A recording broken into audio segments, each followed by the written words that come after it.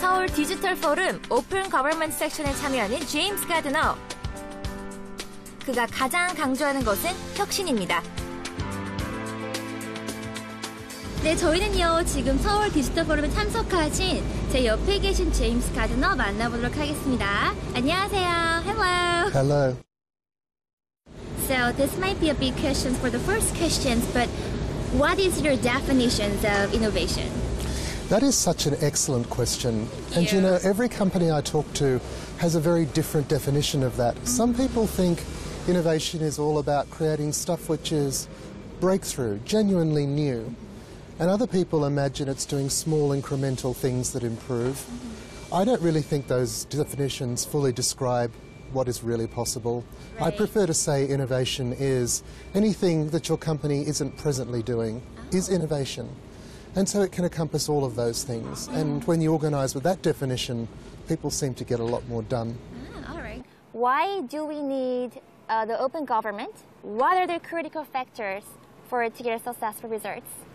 Well, I think that the relationship of citizens to government is changing. People aren't willing to have their governments make decisions for them without their active participation. So governments, particularly mine own in the UK and elsewhere, have decided to investigate how they can allow citizens to participate more clearly. This is a big challenge. In the United Kingdom, we have this thing called e-petition, electronic petition. And the idea is that if you have a certain number of thousands of people who petition the government with this website, then whatever they're talking about will be debated by government. Well, government has decided that, for example, the death penalty is a very bad thing. True, true. But what if 10,000 people say we want to debate on the death penalty? So it can be both challenging and a blessing, I think. Okay. What are the key success factors? Well, number one is that there be some e-government. This is new for many things. And number two is that when citizens speak, there is an opportunity for there to be action that results. All right. How they can, as IT experts, how they can contribute to an open government? Once government starts to publish data and make interfaces to its core services available, that's not enough for citizens to get actually involved, because the general citizen doesn't have the expertise to turn data and programming interfaces into things. So the IT community has a huge role in making those government services valuable and useful to the community as a whole. What can the government do? We asked you the questions already, though.